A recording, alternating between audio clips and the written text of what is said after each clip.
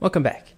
So when I initially introduced jQuery, I mentioned that it helps us do things like select elements, manipulate them, add event listeners. Then I also mentioned that it helps with effects and animations. So in this video, I'm going to do a quick preview of some of those built-in effects. In particular, I'm going to show two broad categories of effects, fading effects and slides. So I'm on the jQuery docs here, on the effects category. You can see there are quite a few methods that have to do with effects. And I'm going to start by showing the fade effects. So I'm going to look at fade out to start. What fade out does is you select an element with a $sign or a set of elements, and you call .fadeOut on it, and it will animate that element from full opacity down to full transparency or zero opacity. So it basically fades an element out, and you can provide a duration if you want it to be slow or fast or very slow. You can provide a number of milliseconds. The default is 400 milliseconds. And then you can provide a callback to run at the end, which I'll show in just a moment. So I'm going to make a new file here to demonstrate this, effects.html, and I'll just copy over our structure from the last demo page, and this one we'll call jQuery effects. So we have that set up, and I'm going to get rid of all of this content here. And then I'm going to add in a few divs. Let's do 3 divs. And we're going to use these divs and fade them out and animate them and slide them up and down. And so I'm going to give them some content inside. This first one will be, please don't fade me. Next one, I'm begging you, please. And then lastly, we'll have one that says, help, help, help. So these divs are desperate not to be faded away. Unfortunately, today's not their lucky day, and we are going to be fading them out. So to make this clearer, I'm going to add in some style here to our divs so that they have a color that we can see fade away, and they also have a width and a height that we can see slide up and down. So I'm going to select all divs and give them a width of 100 pixels and a height of 100 pixels and a color or background of teal. And let's save, and we'll open this up. We have 3 divs. However, I'd like them to be on the same line. So one way to do that is with float left. Now they're all on the same line, but they bleed into one another. So to fix that, we can add a margin. So we'll just do a margin of 20 pixels on all sides. Now we end up with 3 squares, and they each have some text inside. And we really don't need to go overboard styling them, because all we're going to do is demonstrate how we can fade them in and out. So I'm going to add a button up top here, and this button will just say click me. And when we click this button, what will happen is that our animations will run. So I click this, and these 3 items should fade out to start. So to reiterate, fade out will take an element from full opacity or whatever opacity it's currently at and fade it to the point of full transparency.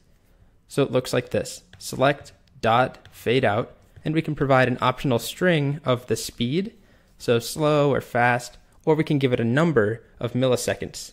So let me show you that now. I'm actually going to do this in a separate file. So I'm going to make a JavaScript file and save. I'll call it effects.js. Save that. Add my alert.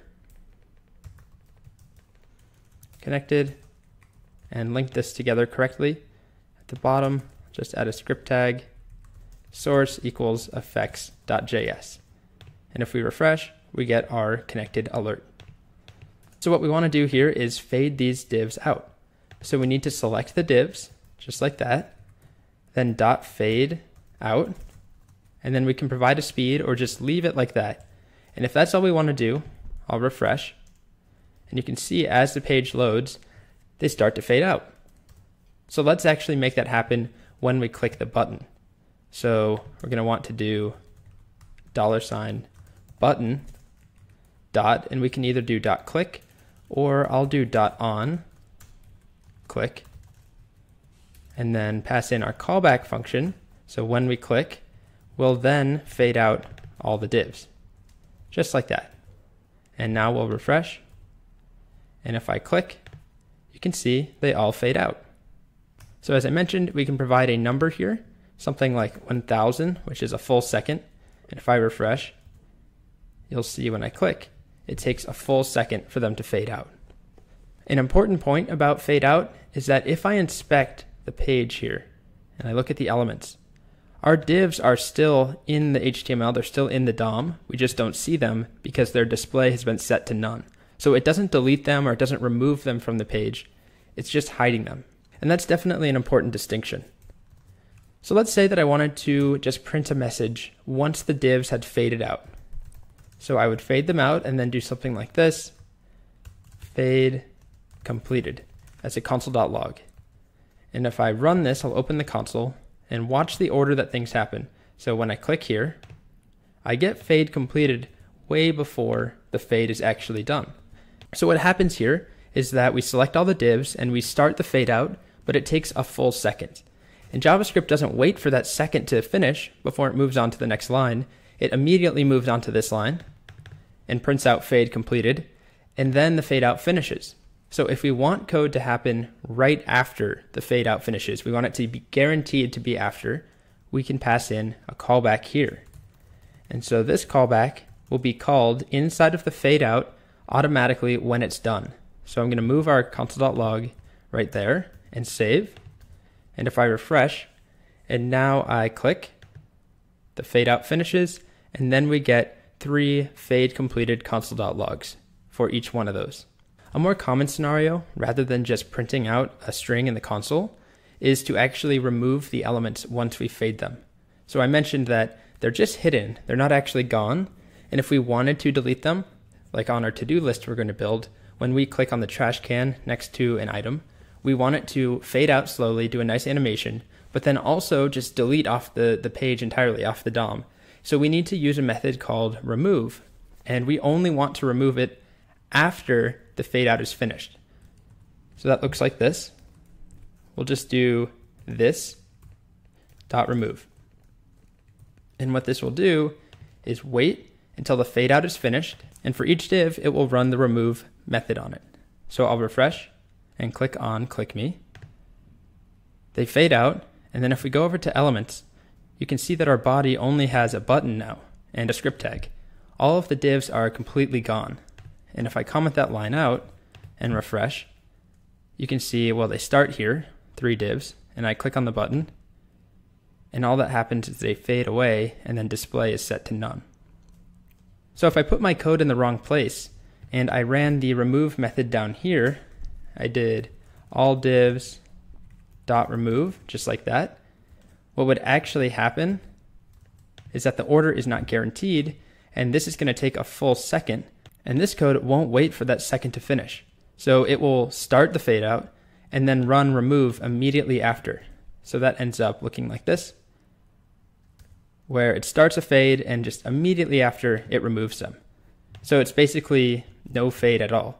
So that's why jQuery provides this callback, because it's pretty common for us to want to do something after we fade something out, or after we slide something down, or whatever the animation is.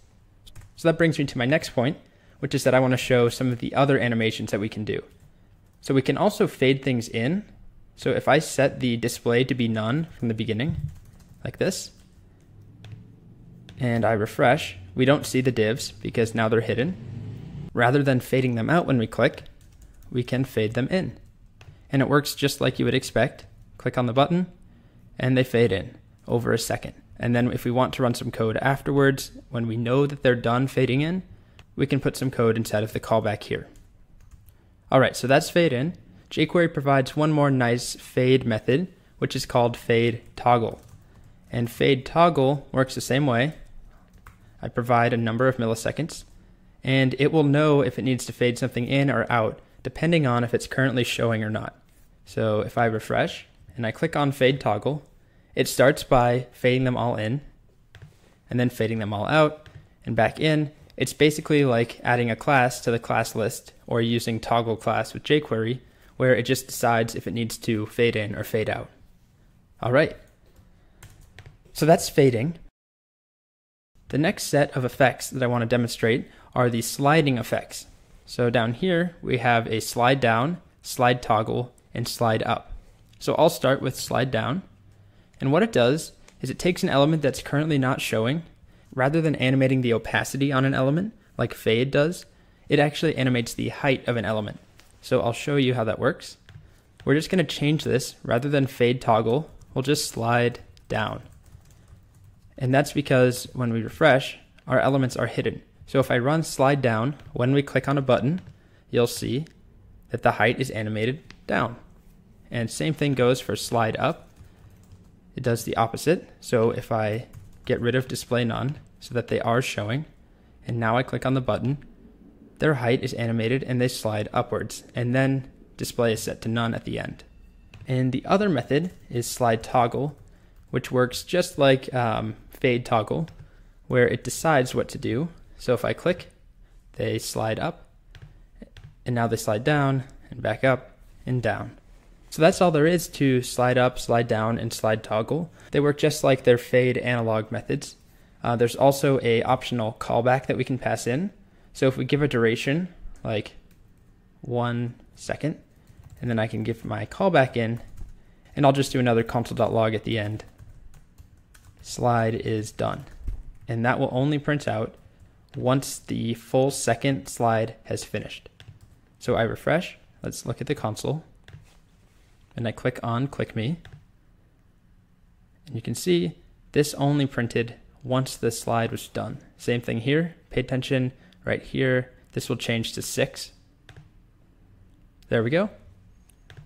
But again, a more common pattern is to remove the items once we've slided them out or faded them out or whatever we've done, is to remove them.